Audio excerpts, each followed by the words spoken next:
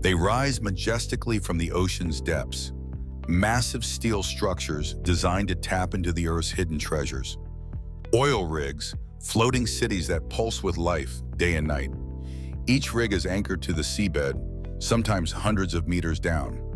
Drills extend deep beneath the waves, reaching reservoirs of crude oil. At these depths, pressure can be overwhelming, threatening to shatter steel. Engineers deploy blowout preventers, massive valves that safeguard against danger. Above the waves, a community thrives, working tirelessly in shifts. Crew members navigate narrow walkways. Helicopters buzz overhead, and sparks fly from welding torches. Beneath the surface, pipelines transport oil to refineries on land.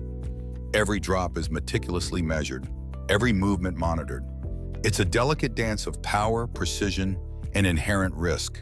These rigs may seem like machines, but they are vibrant ecosystems. Each one stands resilient in one of the planet's most challenging environments. This is engineering at the edge of the world.